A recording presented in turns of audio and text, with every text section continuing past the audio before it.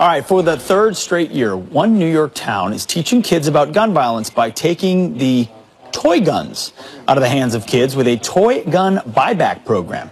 Hempstead, New York is hosting the program created by a former cop to protect kids. They claim that many toy guns can be mistaken for real weapons. So is this a good idea to curb gun violence or just more political correctness run amok? Well, here to react, former Tucson police officer and director of urban engagement at Turning Point USA, Brandon Tatum, and Democratic strategist Antoine Seawright. Gentlemen, thank you both for being here. Merry Christmas, Happy New Year. We appreciate you being here.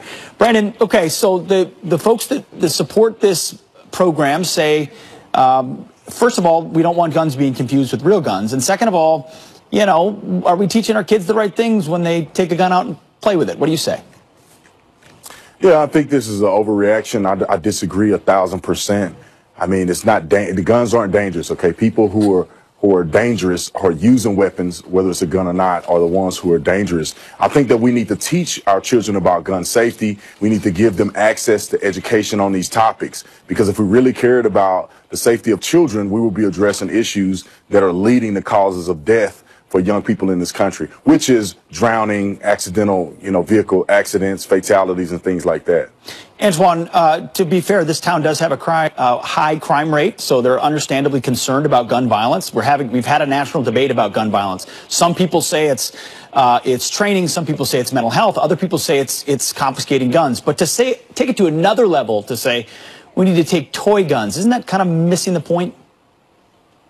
Well, Brandon says he disagrees 1,000%. I disagree with him 2,000%. Pete, here's what we know. As someone who's a proud supporter of the Second Amendment and someone who grew up in rural South Carolina where we were taught to play with guns, we also know that in 2015 there were 265 children who accidentally shot a person with a gun. We also know that there are 1.7 million households in this country that have a loaded or access to a gun with a child in the household. And we also know that 1,300 children were killed with guns in this country last year. And so I'm all about trying to prevent a problem. When a child is a child, we have to train them up as a child, as the Bible says in Proverbs. And so I'm all about trying to prevent these things from happening going forward, from senseless people dying or being injured. And I think this is one way to do that. Brandon, it sounds like Antoine is making the case for responsible gun ownership, meaning if you're going to own a handgun or any sort of a rifle or weapon, you ought to know how to use it.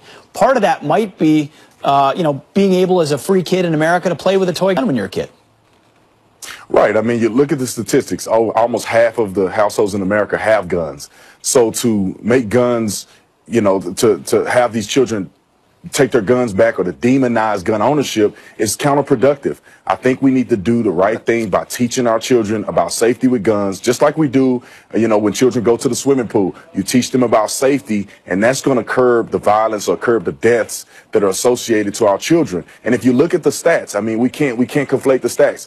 1,300 some children were shot, but the majority of those children are of age 13 and above. I mean, they consider that in the statistical data.